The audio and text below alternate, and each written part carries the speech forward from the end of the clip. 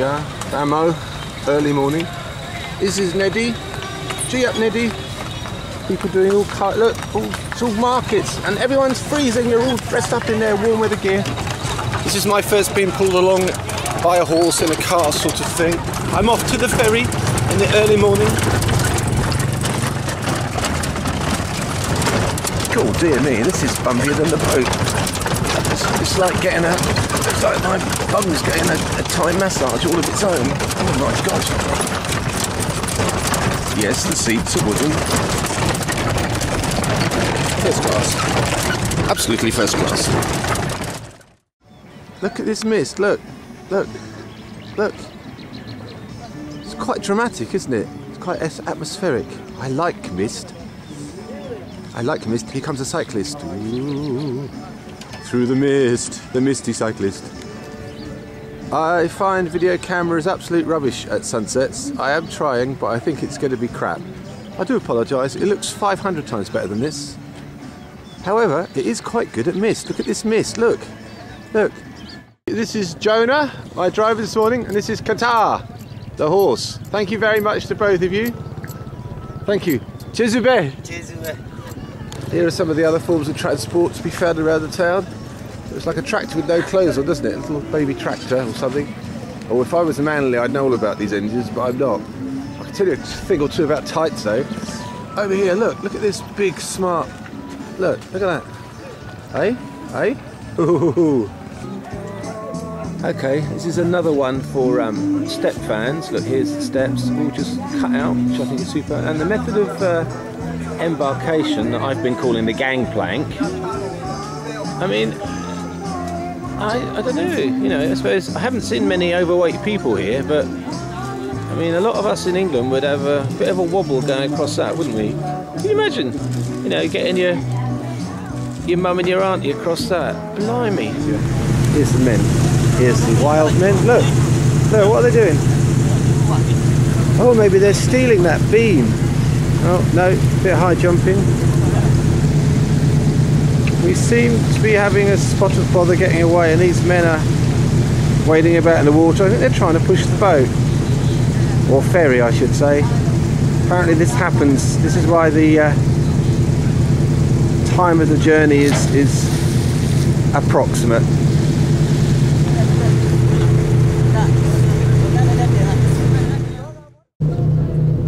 Oh, I know. Let's pretend there's a fire. Let's have a fire drill. Ah, yeah. Let's get the fire hose. Oh. I suppose that must be why they have a Buddhist monk on board, so we can all help him to pray if there's a fire, instead of relying on silly things like a fire hose. Good Lord, what a silly modern world this is. Do you like this lamp? I thought it was rather good. It's in the loo. There's the window of the loo. And here's the loo. And this is why it's advisable, probably, to go earlier rather than later, because it's a bit, can you see it's a little bit on the small side in here. Manoeuvring is not easy. I think they've swished it down with water, or perhaps when they had a jolly good pee. There's a really interesting dial here. I don't want to touch it in case it works the boat. I don't want to start a fire or get us stuck on a sandbank.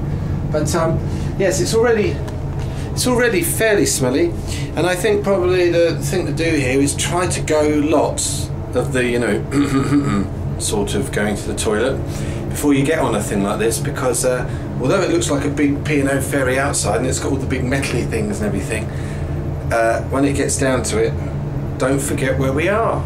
We're not going to the Isle of Wight, John. No. We're in slightly grubby toilet land.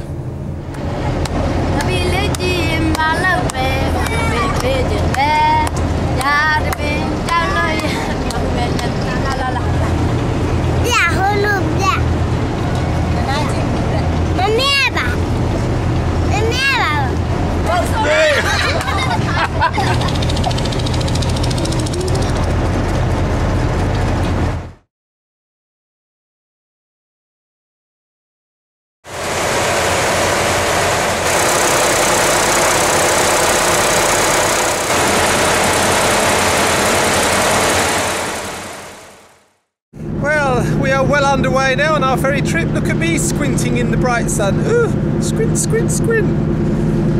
Yes, big ferries. I must say, actually, to be completely honest, I prefer the little boats because they're more fun. You know, you're kind of wedged in with people and you're close to the water. And of course, now we're on a much bigger river, so everything's much further away. So I'm not going to do much filming because I have to use my zoom, and my zoom's very wobbly. Because even though I've got a tripod, the boat's going like this, like that. So as soon as I try and use the zoom, there's this, oh, you think it'd be imperceptible, wouldn't you? You really would, but no, it's perceptible and annoying. And it's a shame really, because there's dolphins and herons and spaceships and very rare striped elephants and all kinds of things up here. But you're not going to be able to see any. Here's the flag. Where is it? Oh, there it is. Don't want to see the flag, you want to see me, I know. So here we are up on the, look, just look at this, look. Oh, scary, huh?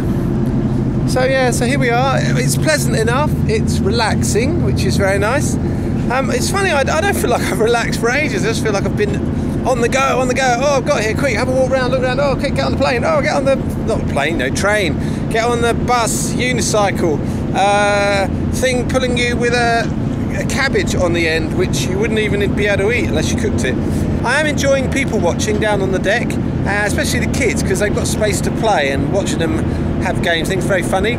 And I shall eat my stolen breakfast. I'm such a naughty boy. I'm beyond redemption though, so that's the end of that. It's all very well having all these big engines and things, but you do need a man to steer it. And here he is in here. This is the nerve centre. This is where it all happens. Actually, it's not the nerve centre, is it? It's more like a sort of, more like a lung, maybe, or a carpetungaloidal muscle or something. But I wonder if they let me go in and have a look round. I know what you're thinking. Show us the controls for this machine. Righty-ho. Look at this. It's like being in a World War II movie. Look at how simple and big and chunky all these old controls are. How old do you reckon this ferry is?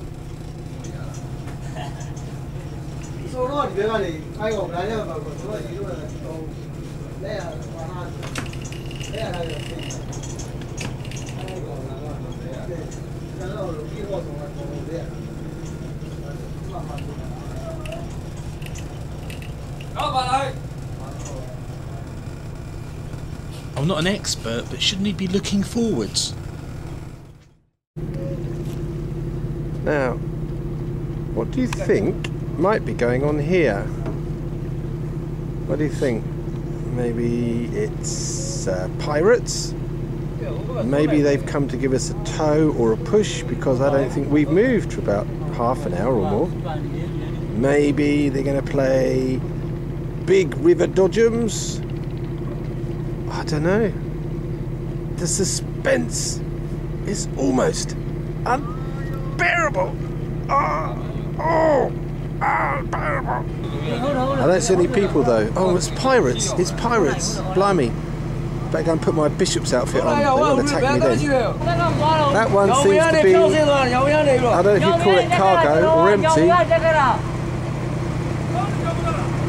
It's going past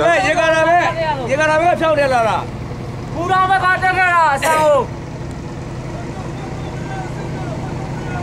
What do you say? Oh, it's not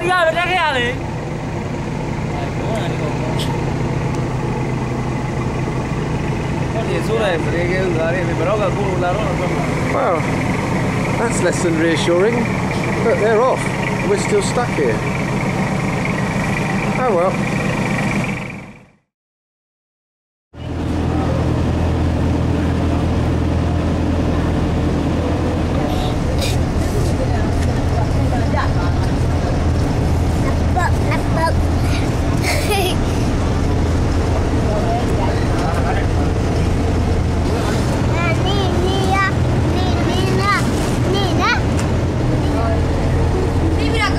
Now watch this. This is something that happens all over Southeast Asia. You take the betel leaf, you add areca nut, some mineral slaked lime, maybe some other flavourings, and then you basically wrap it up and you chew it. And it's a stimulant. Now the lime keeps the active ingredient in a form so it can enter the bloodstream easily, and it also contains something that makes your spit turn red, and that's why you see people with very red teeth in this area sometimes. So if you fancy trying something that's got antiseptic properties, that's a breath freshener, that can cure worms, can treat headaches, arthritis and joint pain, can cure toothache, constipation and nosebleeds, and is also an aphrodisiac as well as being a stimulant, Beetle is for you. Look at that temple way out there on that rock. Who on earth visits that?